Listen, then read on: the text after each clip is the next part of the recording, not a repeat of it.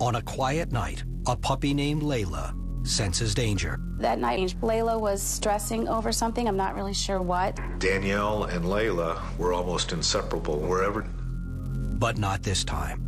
In their Weimaraner puppy Layla have breakfast, Brenda goes to wake the family's late sleeper. The family frantically searches the rest. Searched by a forensics team looking for evidence of an intruder.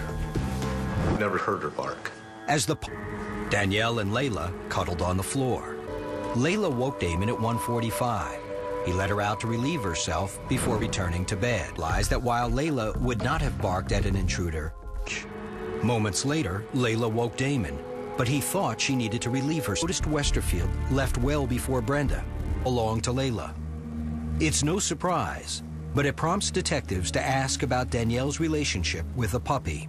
Danielle was just head over heels, so she was always covered in Layla's fur. For those dog hairs. They take samples of Layla's hair and swabs from her mouth. She runs away, but dutifully returns each time, as if she knows that this may help find Danielle. And a cheek swab from Layla. This is a little girl who's doing things little girls do, and then playing with their dog. They get the dog hair on him, and then some. Layla couldn't do much about that. She tried, but she wasn't able to alert us humans.